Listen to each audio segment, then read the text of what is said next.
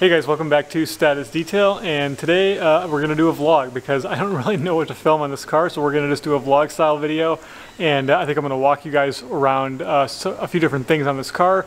I've been getting a couple different questions lately from some of my own customers and also just from our YouTube videos with some good questions, so I think I'm going to try and just cover some of those questions in this video, and we're just going to talk about different cleaning things. It'll kind of almost be like a Q&A vlog, but it's going to be on a McLaren 570GT, so fun car.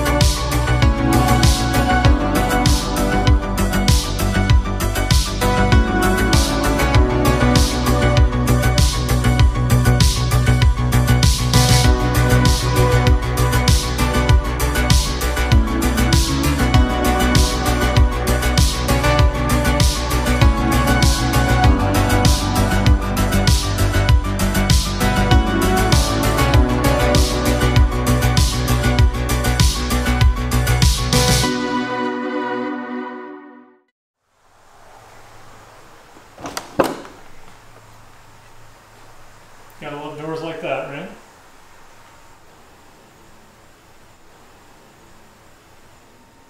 Alrighty, we're going to talk interior later. Obviously that's pretty shiny, so we're going to fix that later on.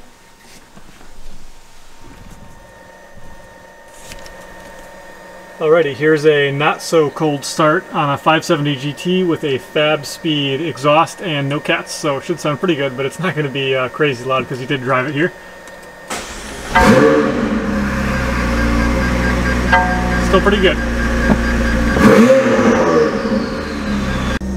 I've always loved the gauge cluster on this car, especially when you put it into, you guys might be curious, so when you put it into active, if you just leave it out of active, you can't do anything, but if you put it in active, you have options here for track, and then when you turn these, you get like a little more of a serious, like rev counter system. And those are shift lights on the top, so it's much more track focused, right? And then when we turn this back,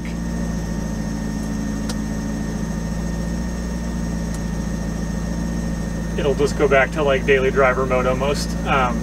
Yeah, I've always thought that's super cool. Another interesting thing is this car has no park. You just put it in neutral. You have drive, neutral, and reverse, so when it's in neutral, you come over here and you have a parking brake that's like a, an electric parking brake. So you have to put it in neutral and then that. It's kind of a weird thing. I think the first time I saw that when I got into one of these a couple of years ago, I was a little like, how do you park it? Like, it's kind of different. Also, another thing that's kind of fun is the climate control. In the climate control, the little guy there he's like wearing a race car helmet. I've always thought that's pretty cool too. Alright, so one of the things that's come up a lot lately is people have asked me, how do I take care of bugs? And I don't think they always mean like I can't get them off, how do I remove it? It's more like I just have bugs on the car, how do I remove it safely? So this car has some bugs on it, so let's talk about it, and I'm going to flip the camera around. Alright, so we have some bugs on the front of this car, and hopefully they're showing up pretty well. Nothing crazy, and I think this is kind of what a lot of people are going to encounter. So this car is not terribly dirty, but it does have bugs. It has been driven, and the customer would probably ask me, just like my previous customer did who had a 911. He said, how would I remove bugs from my car, like, carefully? Alright, so the fast version on how to do this, because this is really its own video altogether, is step one, you want to pressure wash the bugs off. If you can pressure wash them off, 99% of the time they will come off. You can get pretty close to a bumper with a pressure washer and it will blow everything off. Don't get super close, and don't, get it super close and hold it there for 25 minutes. That's obviously not good. If you If that doesn't work or you don't have a pressure washer, step number 2 is going to be to use an IK foamer or a pressure washer foam cannon. They both accomplish the same thing. You do not need a pressure washer to foam a car. You can buy a $35 IK foamer. If that doesn't soften it and loosen it and make it so you can take it off with agitation, then we got to use products, and that's when we're going to talk CarPro Bug Out and Geon Bug and Grime. Now, a lot of people just want a product to solve everything, and that's just not, you don't necessarily, I mean, the IK foamer is a product, but you don't always need CarPro Bug Out to solve your problem. What you probably need is just a better process in the beginning to knock it out, and then you're going to be good and everything will be fine. Because I'm definitely not the guy who's trying to sell you a million different products. So only use those products or buy those products if for some reason you can't get bugs off a car or on your daily driver that you put 12,000 miles a year on and you haven't washed it in 6 months and you've got bugs all over the front. That's going to need Bug Out or Bug and Grime from Geon. That's when you use products like that.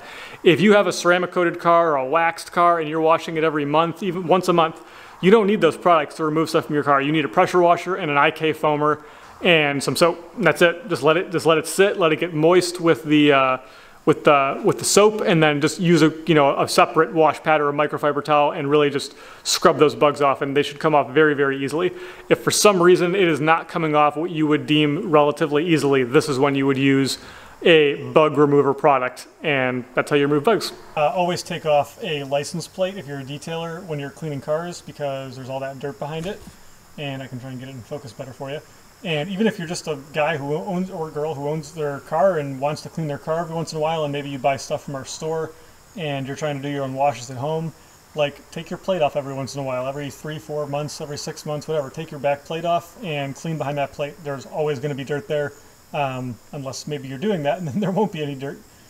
When you're doing your own washes, a lot of people miss this, but especially the guys who are doing the washes that are like they're paying someone to do a $20 wash. You can see this wheel looks pretty clean from afar. There's carbon ceramic brakes on this, so they don't dust very much. But look at the caliper. I'm sorry, yeah, the calipers, right? The calipers, I'm trying to get that in focus. You can see how dirty they are because people rarely go in here with brushes and actually clean the caliper. So I'll show you some here. You can see it good here, I think. I'll show you some tools that I'll use to clean this real quick, and if you watch this channel you've probably seen that stuff. And also notice how the barrel of the wheel is really dirty compared to the face of the wheel. You can literally see where it stopped, where they did the face and then they didn't do the barrel. So I'll show you some tools to do that, just because if you're like me and you're like a lot of other people in the world, you want your whole wheel to be clean, not just like 20% of the front of the wheel. And then you'll see right here, this little white spot, this is wax residue. So he told me that he recently had the car cleaned because he went on a road trip. And then, the guy did a little bit of wax on the car. And a lot of these more inexpensive guys, they like to do like traditional older wax, mainly because it's inexpensive and they get a lot of uses out of it. And there's nothing too bad with that, except for those older waxes really like to stain trim. So as you can see here, we've got white wax in black trim, and then it's just kind of, I mean, honestly, it's kind of everywhere. And because it's wax and not compound or polish, it will basically, for the most part, blow away when I pressure wash the entire car.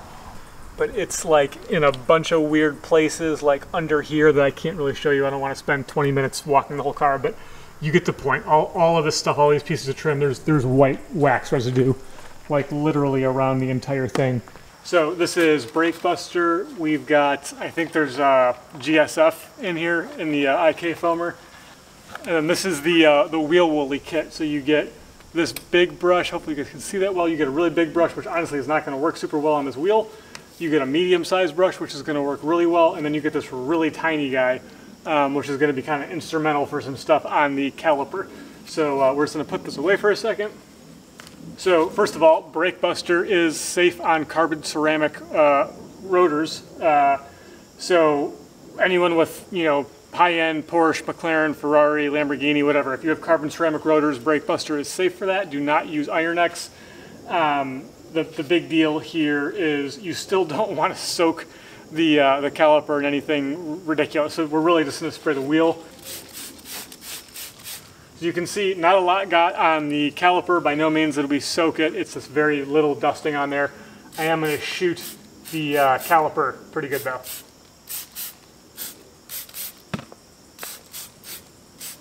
and then I'm going to try and get it in behind the barrels here. So the tire has all kinds of greasy crap on it. It's all over the side of the car. So this is also pretty typical of your sort of not expensive detail. We're going to use our foam here.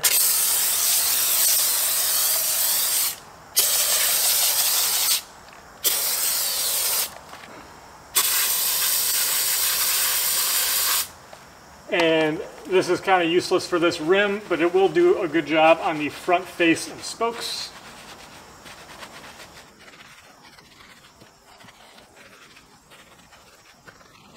You can still get a little bit of the caliper here, but not a whole lot. All right, so obviously this is not going to go like in all the way, but this guy should be able to slip behind. All right, but you can see this one will happily slip behind the rotors here. Now you have to be careful, there's a little bit of resistance slipping this by the rotor. These brushes are pretty soft, but you need to be careful if you're using a brush that is more of a plastic piece over here, because you can totally chip a carbon ceramic rotor, and that is not good and is very expensive. So be careful, you know, around brakes like these. Honestly, more than half of the cars I work on now basically have carbon ceramic rotors, so it's just kind of my wheelhouse and I'm used to it. Now behind this is basically going to be impossible to get in, so to do the behind the caliper, we're literally going to have to move the car, which I'm just going to do off camera, but it's not possible to get in there with really any tool because it's like a millimeter of space. But I will use this brush and work the caliper itself, so we can kind of clean that up. So this is the small guy, and this one is very nice for doing lug nuts, if you want to get into the lug nut area. But this is also going to help me get into stuff on the caliper that I couldn't get with the bigger pieces.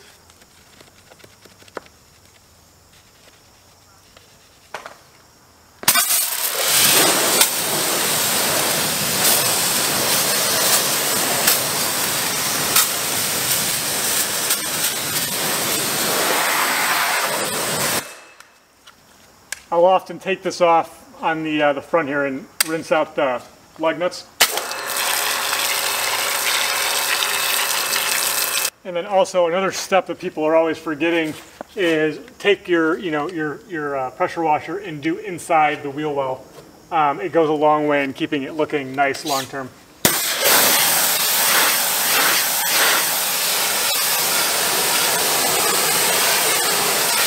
Alright, so just to show you guys, the back wheel here basically can almost use the full-size brush, and I just want to show you that.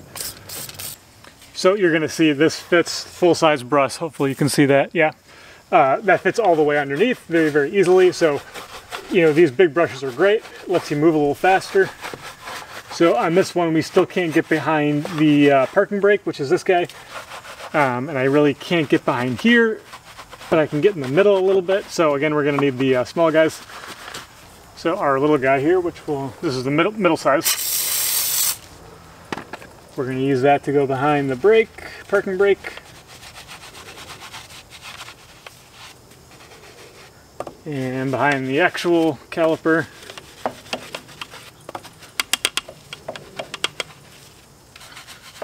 And most people don't do it because they just don't have the right tools. And that's kind of why I didn't do it when I was like really, really new and starting out, because honestly I hated cleaning wheels. And now I love cleaning wheels because I've got great tools. And the wheel woolies I think are 50 bucks, which honestly is pretty reasonable considering like these will last you a very long time. They get pretty dirty, so make sure you're always cleaning them out, rinsing them. But they're the perfect tool to clean your wheels.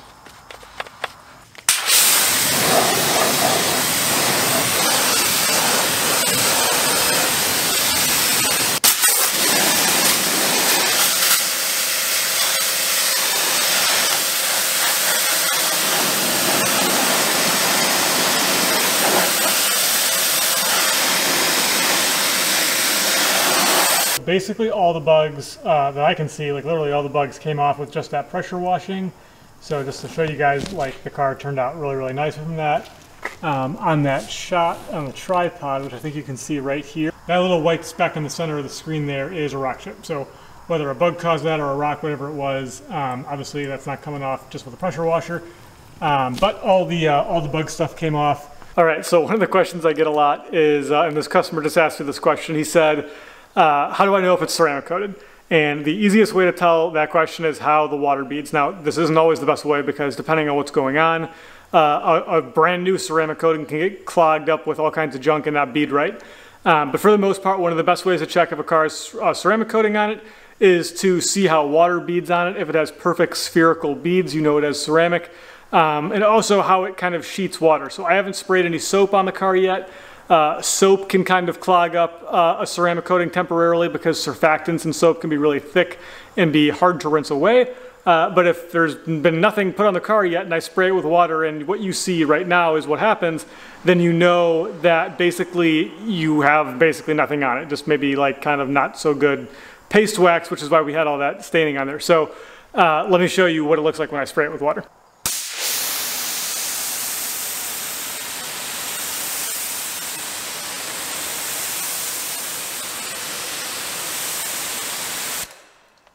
And now I'm going to cue in some footage from other cars, especially the G80 M3 I just did, because that car had Geon Cure on it, which is a ceramic-based sealant, which is very inexpensive and very easy to put on your car. It's basically super hardcore wax, and even that is drastically different looking than this. So this has this very inexpensive paste wax on, or honestly like nothing, because it's pretty bad. It's not really behaving the way we want it to.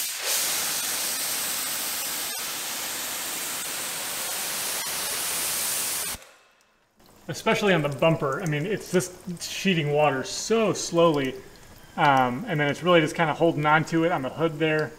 And then if we zoom in here and look at the, you know, the water beading, right? So this is what we talk about on this YouTube channel. We call that pancake beads, and we say pancake beads are just not good. They're not real ceramic. You can see some good old-fashioned pancake beads right there. They're really long and not spherical. And again, hopefully I can put some footage in over this for you guys and show you like a real ceramic bead is like super spherical. It's like super perfect. And again, if we look at all this, this is traditional super old school wax. That's what that looks like, and that's not necessarily bad. But you sure don't come to me for that. You come here for hardcore ceramic and ceramic water beading. Alrighty, I'm probably just going to montage through a little bit of stuff so we can get some work done because I've got a lot to do on this car. So just enjoy the cinematic montage.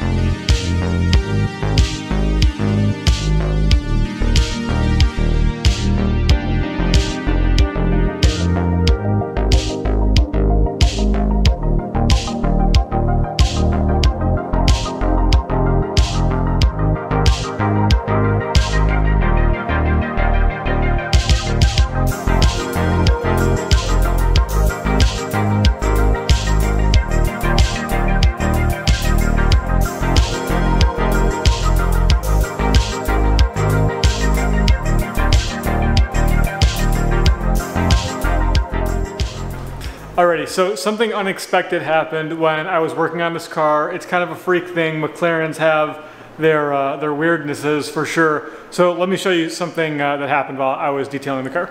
Alright, so on the back of this car we have a hatch. The 570GT has a hatch.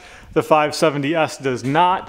When you pop this open, it's kind of strange. It opens to the left, not what you would kind of expect. So it opens up like that. But you can get probably a set of golf clubs back here maybe. And more importantly, it's just like, you know, you can get a little extra luggage or something in there because you still get a frunk, you get tie downs if you want to strap something down, I guess, inside this thing. So the point is there's a hatch back here. The 570S does not have this. So what you would normally do is you would just push this guy down and it would stay closed. And as of right now, it looks closed, right? Like you can look at that seam, that for the most part looks closed. But if I do this, like for example, like I open the door and then I close the door, it pops that back open. So we're having an issue where I troubleshooted this for about an hour or two, and you can see this is still here. I can close this. I do it like that. But if I put my finger in here, I can pop it back open. So basically this latch broke on this car. It's apparently relatively common. I'll tell you a story from when I was a kid, and it's all gonna make sense in a little bit. So when I was a kid, my parents were nice enough to take me and my family to the Four Seasons in Florida, I'm pretty sure. I think it was Fort Lauderdale. And it was a very nice vacation. And one of the things that stood out to me when I stayed there, was the customer service was off the charts. Like I was, I don't know, maybe 12 years old or something. But to this day, I remember I was like, holy cow, like these people were so nice to us. They took care of everything. And it was very impressive. And one of the things that stood out on that trip was we were driving somewhere on this big bridge, and we got pulled over by a police officer who said we were speeding. And I remember my dad being, you know, pretty frustrated with it and pretty upset about it. I'm sure we were speeding, but it was like a huge straight bridge where like the speed limit's 40 miles an hour and we were doing 70, and the rest of the world was too, and whatever. That's not the point. The point is it was frustrating. So when we get back to the hotel, my dad is really frustrated, and he's rightfully so frustrated. And we've stayed at the hotel for a couple days by then, and I've realized that these people are here to kind of take care of us if we have a problem or need something. So I told him, Dad, why don't you go to the concierge desk and just tell them about the ticket and see if they'll take care of it. And my dad walked over to the concierge desk, told them what happened, and he gave them the ticket. And the guy said, hey, you know, no problem, I'll take care of it. And that was it. And we walked away. And when we ended up checking out, they just added on the cost of the ticket to our bill, and then everything was taken care of. And fixing that bill, that ticket was as simple as literally saying, hey, here's this, can you take care of this for me? But what a great solution to a problem, right? When you have a problem that's unexpected, you're on vacation, we were leaving the next day, we don't have time to figure out where to bring this thing and fill it out. And so we just gave it to them, they fixed it, they put it on the bill, and that was it. And it was so simple. And that stuck with me, especially now as a business owner, that stuck with me, that like, stuff like that sticks with you a long time when you really have some amazing customer service from a company. So when this hatch broke, obviously it's not my fault. I have nothing to do with the hatch breaking. It was an internal mechanical mechanism. All I did was use the button inside the car to open it, and then it didn't want to close again after that. So even though that has nothing to do with me, even though that is 100% on the customer to fix that and repair that, the customer is currently on vacation or a business trip. He's out of the state. So the point is, that's a frustrating thing to happen. So now he's going to come back, pick up his brilliantly clean, fantastically clean car, and the back of his hatch is broken, and he technically can't drive it unless we duct tape it shut, or it gets towed somewhere. So without him asking me, I just wanted to do this because it's what I would expect someone to do for me. It's, you know, the Status Detail is a business that I built because everything that my company does is what I would want someone to do for me if I brought my McLaren somewhere or my Lamborghini somewhere. It's the service that I would have wanted if I was bringing my car to somewhere. And I don't think it exists, and that's why I've created it. So long story short, I called multiple different locations that I know and trust to work on McLarens. I got quotes. I diagnosed the entire thing. I probably spent 3 hours diagnosing it, trying a million things. I contacted a friend of mine who used to work at McLaren Chicago to help me diagnose it. I took all that information to multiple different locations and got quotes. I saw if they could pick the car up for us, and then I delivered all of that information to the customer. So when he returns, all he has to do is call. He's already done this now. He's called the place it's going to go, and they're going to fix it. They're either going to pick the car up from us here, or he's going to drive it and we're going to duct tape that thing shut. It's totally the customer's decision. But the point is, I saved that customer probably an hour to 2 hours of diagnosing it himself, and then him doing all the legwork to call all those things. All he's going to do now is come back from his trip, pick his car up and drive it somewhere, or he's going to go basically directly to the shop. He's going to come here no matter what to see the detail, but after that, he's going to basically let it get towed somewhere or drive it somewhere, and I've removed several hours of aggravation for him to have to do all that stuff. And guys, that's what status detail is. Like this is a high-end experience. I price things a certain way. Sometimes my prices are more expensive than other people's prices, but a lot goes into what happens to your car here. It's a customer service centric visit, and that happens from before you get here to when you get here to when you leave. And when things like this happen, it sucks, and I really quote unquote, take advantage of that situation to really blow you out of the water and show you what I'm about and what this business is about. Because it's I don't think a lot of other businesses are going to do that for you. This is on the customer to fix, and I kind of took it upon myself to make it so it was the easiest possible thing for him to go through all this and take care of it. And so, that story from the fourth season stuck with me, because without that experience, I don't know if I would necessarily think that this was something I should do, but as a kid, that stuck with me, and it was a big deal. So I hope little things like this stick with my customers, so they always know, or when they're telling their friend about status detail, they're like, oh no, Evan takes care of you no matter what. Like, that's what status detail does, besides high-end detailing. I want that to be like, the legend of what this brand is that it's the most high-end, exclusive, detailing experience that you can basically have within this state, but maybe eventually we can even say within, the USA. So that's the story. Frustrating thing to break on a very expensive car, but I hope we made it easier for the customer. And I thought because this was a vlog, it was a good way to kind of interject and just throw this story into the end of it. I hope you guys enjoyed this video. If you're not already subscribed to the channel, please subscribe to the channel. I think you'll enjoy our videos if you watched all the way to this point of this video. So many crazy videos we've already filmed, the Bugatti stuff, the P1 stuff, so many more cool stories to come, and so many more cool cars to detail that are already scheduled and coming. And yeah, guys, if you liked the video, liked it, subscribe, and let me know if you have questions, anything below, car care related, whatever. Let me know. I'm always happy to comment with you guys down below. And that's it. I'll see you in the next video, and we'll roll some cool outro footage. See you guys.